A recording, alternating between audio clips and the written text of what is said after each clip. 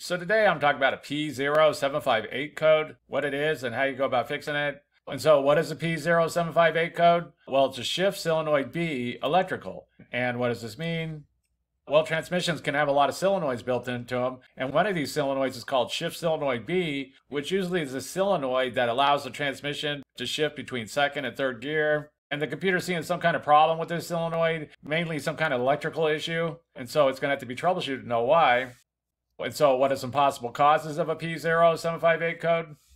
Well, the first thing to go and do whenever you have any transmission problems really is go check your transmission fluid and be sure it's at the correct level. Be sure it's not low or extremely dirty or anything like this, because low or really dirty transmission fluid can't cause issues. It can cause transmissions to do strange things. Some newer vehicles no longer allow you to check the transmission fluid. It'll all be enclosed. There won't be no dipstick. But if you can, go check the transmission fluid. Be sure it's at the correct level and that it's not really super dirty or anything like this.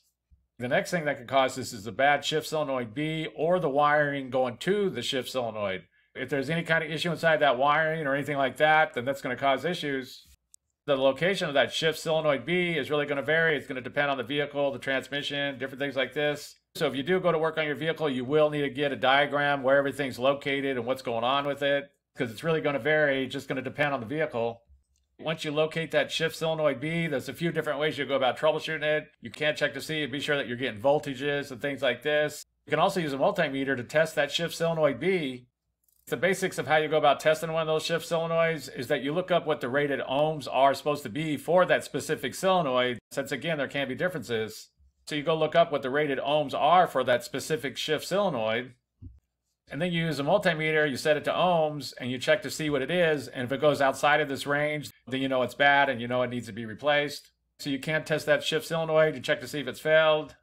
You can also test and check out the electrical. You can check to see if you're getting the correct voltage down to that solenoid and different things like this, because the next thing that could cause this is a bad shift solenoid B or the wiring going to it.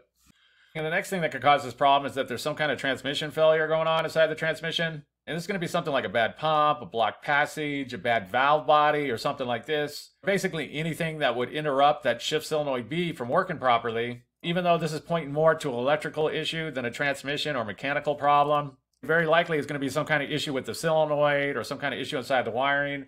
But it is possible that there's some kind of issue going on in the transmission that's just stopping that shift solenoid from working properly or something along these lines. So the next thing that could cause this is some kind of transmission failure. And the next thing on the list is going to be a bad computer, like a bad transmission control module or a bad powertrain control module or something like this. Even though, again, this isn't going to be too common, very likely it's some kind of other issue going on with that shift solenoid itself or in the wiring. But it is possible that something's gone wrong with the computer, that the computer's having some kind of issue going on with it. If you do think there's some kind of issue with the computer, be sure that your battery's good, that the alternator's charging correctly, that it's not too low or too high. Because all these computers, they all need a good, stable power supply, or it can throw them off and just cause them to do weird things and cause issues. All the computers also need a good ground wire going to them, or that can also throw them off and cause issues. So if you do think it's a computer issue, be sure that the power supply going to the computer is good. But like I said, it is fairly rare for some kind of issue to go on with the computer, but it does happen sometimes. So the last thing on the list is going to be a bad computer.